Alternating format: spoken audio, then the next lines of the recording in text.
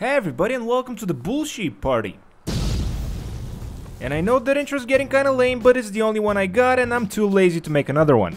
But that aside, the reason we're here is to review the new Podium vehicle, the Cheetah Classic. And in this video we're gonna be looking at its exterior, its interior, the way it customizes in Los Santos Customs, and the way it performs both before and after upgrading the performance options. And let's get the obvious thing out of the way. If you think this car looks familiar, well, yeah, it does. It's based on one of the most beloved Ferraris of all time, the Testarossa. And after a quick check to see how interactive the car is, I'm very happy to say that you can open both doors, the hood, and the trunk of this one. Honestly, I was kinda surprised by this. I wasn't expecting this much interactivity. And a quick peek under the hood, and that's a big engine, so yep, that's definitely Italian. And for those of you who are wondering, this is a part of the sports classics car category. And for the rest of you who weren't, just pretend I didn't say that. And I have to say, the exterior of this car I'm definitely in love with. But what does the interior look like? And straight off the bat, I'm seeing contoured stitching and it looks impressive. And to my best recollection, this is the only vehicle that uses this interior. All in all, I really like how the car looks from the inside, but how does it sound?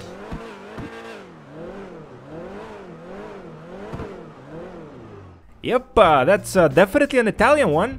And with that, we're off to Los Santos Customs, where dreams come true if you can afford them.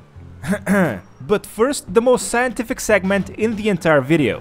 Yep, so it has a rear-wheel drive drivetrain. It's Italian, checks out.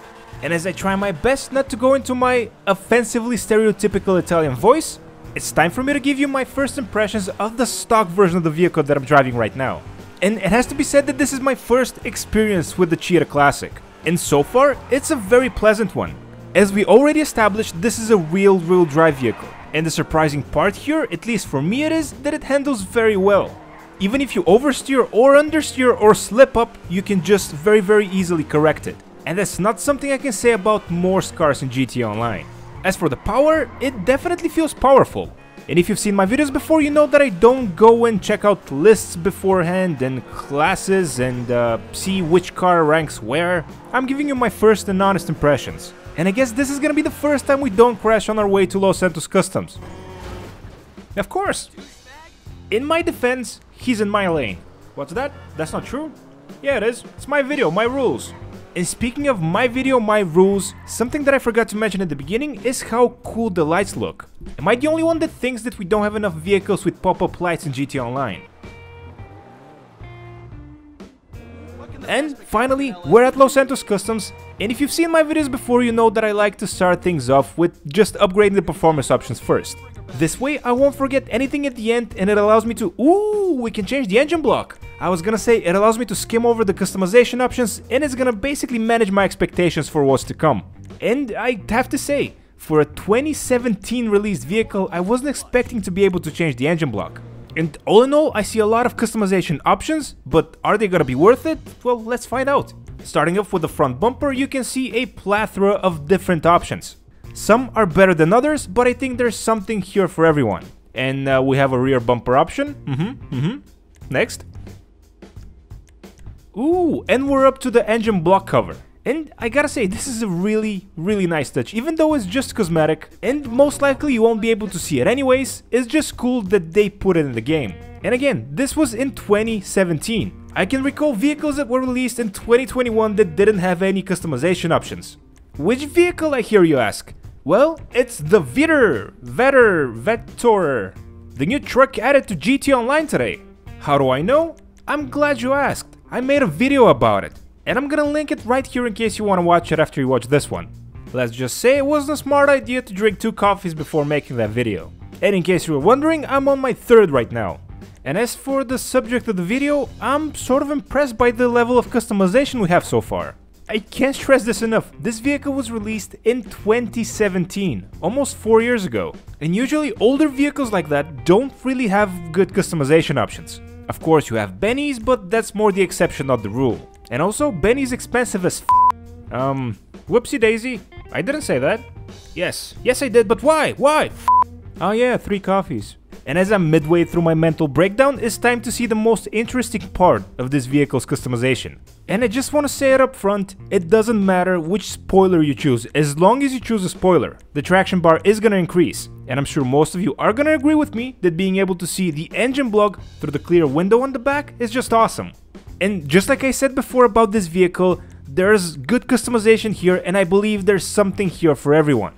Next up, we have the suspension option, which is a bit of a weird one for me. See, even with the lowest suspension, which I didn't realize I hit, the car just looks funny. I don't know, that might be just me, but I think there's a pretty big wheel gap over there. And speaking of wheels and gaps, it's time to change the wheels. And after going through most of the modern wheels, this was definitely not gonna cut it for this car. They just looked out of place and it was time to change categories. So I went to the off-road category. No, I didn't. I went to the sports category. And as I'm selecting rims and tires and earrings and stuff, it's time to show you a graph that's gonna shame you into subscribing to the channel. According to last week's video, over 80% of you are not subscribed to the channel watching right now. Are you ashamed yet? Did you learn your lesson? You're gonna subscribe? No? What are you saying, I'm powerless? What do I have here? Who's powerless now? Haha, I have all the power! Oh no, I spit on my mic. Anyway, I'm sure you've learned your lesson and you're gonna subscribe. Please? And we're almost at the part of the video most of you are probably waiting for. Choosing a color for this week's podium vehicle. And in case you have no idea what I'm talking about, well, better subscribe. And furthermore, I do polls every week asking you guys, the subscribers, what color do you want me to make the podium vehicle? And this week the vote was very democratic. I gave you guys a choice of 5 different colors and you guys chose brown. Bleached brown to be exact. And I'm not saying anything, guys, you voted and all, and I thank the almost 7,000 of you that voted, but really? Brown? Oh well, it is what it is, I guess. That said, I really like the color for this car. And for the secondary color, I wasn't really sure what I wanted to do, and then I stumbled onto the graphite, and the rest, as they say, is history. As for the trim color, I don't really care for that, since the side windows and the rear window are all tinted. The wheels are perfect the way they are, and the only thing left to do is to get out of Los Santos Customs and see how this beast performs on the road. And here we are, guys, the final product. My big Italian d***. What's that? I didn't say that. Oh yeah, 3 cups of coffee. Speaking of, look at the pop-up lights on my car. And as far as how it behaves after going to Los Santos Customs, well, it's a bit of a mixed bag, this one. First, let's talk about the thing that you're gonna notice immediately. Yep, that's right, the classic Testarossa sounds like it came from the Fast and Furious movies. It sounds like it has a DIY turbo kit installed. But that aside, I'm sure most of you are wondering about the performance. And the handling is great, but it was already great. The acceleration is noticeably better, but it was already kinda good. So, what really changed here? Well, as far as I can tell, the main difference I can see between this and the stock version of the vehicle is when now I try to drift around a corner, the car just doesn't let me. For some reason, it has like a traction control system and it just kills the power, and the car doesn't go. And you betcha I'm blaming that for the crash.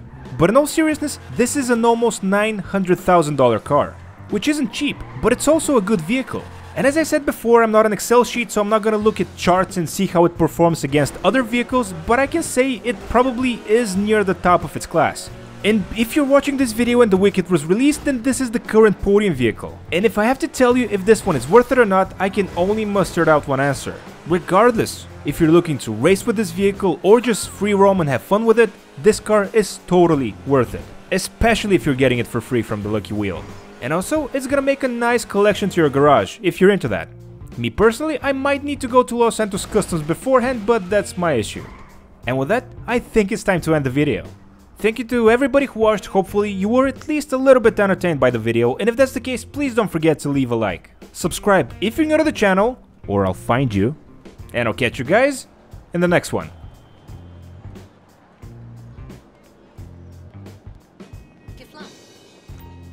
Now where did I park?